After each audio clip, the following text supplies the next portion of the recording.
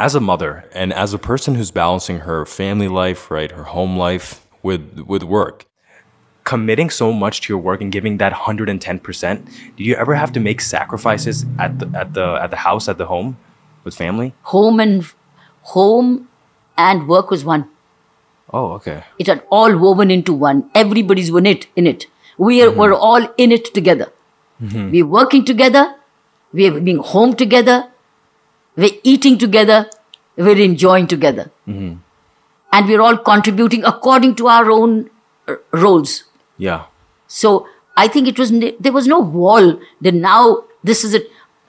Work could slip into the home, though this is not the best way of, I would not say advocating, but every home has its own work culture. Yeah, definitely. And living culture. Our living culture had got totally enmeshed. Work and play. That's how work and play, competitions, work, play, everybody was in it together. It was like who can do what at the moment. Yeah. So I think family had woven around my work so much, and my work had woven my family around so much that it got all merged, collaborated, synergized, where we were a strength. I'm sleeping, my mummy is answering my phone calls. Oh, okay. Because I'm getting few hours to rest when I'm coming dog tired. Who's answering my phone calls? I can't have an orderly inside my bedroom. I can't have an operator inside my room. Then you had those black calls. We didn't have these mobile phones. Oh, wow. Who's handling my phones? Will it continue ringing? And there was no answering machine on that. Who's answering my phones at that time? My mother. Wow. And in there saying, we have a problem, we have a crisis. Can you help? And you know what my mummy would do?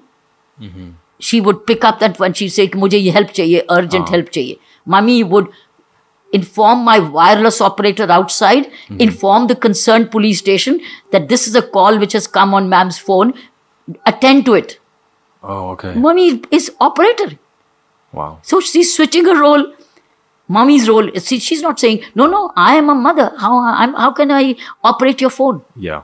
No, definitely. There was so much of there were no borders after that. See, the home became work and the work became home.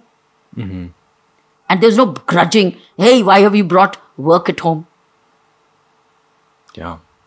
No. And so was home at work. Where? When I was celebrating Diwali with all my employees. It was home. I'm celebrating my birthday with my team members. It's home. I'm having my lunch with everybody. It's home. I'm doing my prayers with the staff. It's home. Wow. See, basically it's the same value system of care. It's being caring.